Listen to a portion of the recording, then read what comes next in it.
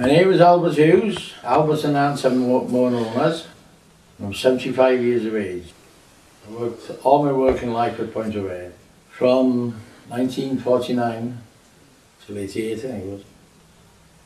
When I was 15, again on the 10th of November, on the Monday, was the next day or in the week, I started at Point of Ayr.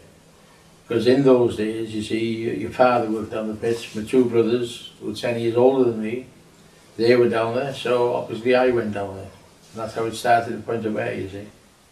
Well, we had the horses in those days, didn't we? I remember a horse called Major. He was a clever horse, that one.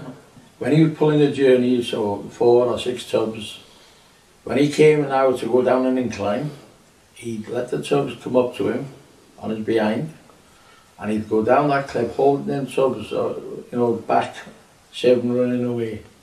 He used to take them tubs down until he went on the level again to pull, you know what I mean?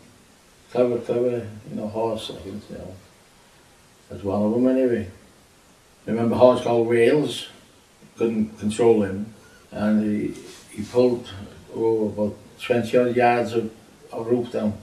He went sideways and he took all the props, wooden props in those days, took them all down, right behind him. He wild, Everybody loved the horses, especially your own horse, and then you take little bits for them and all that, you know what I mean?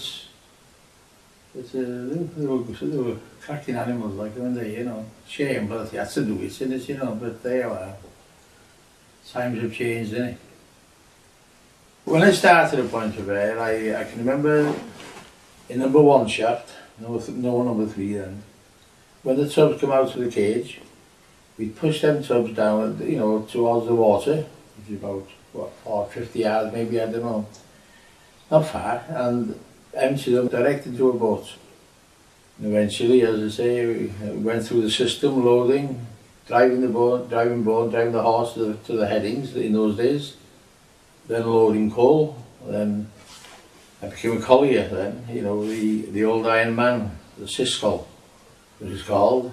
And then at 24 I went in for my tickets for a deputy, and I was a deputy when I was shot fighting before I was 25, but from 25 until I finished I was a deputy.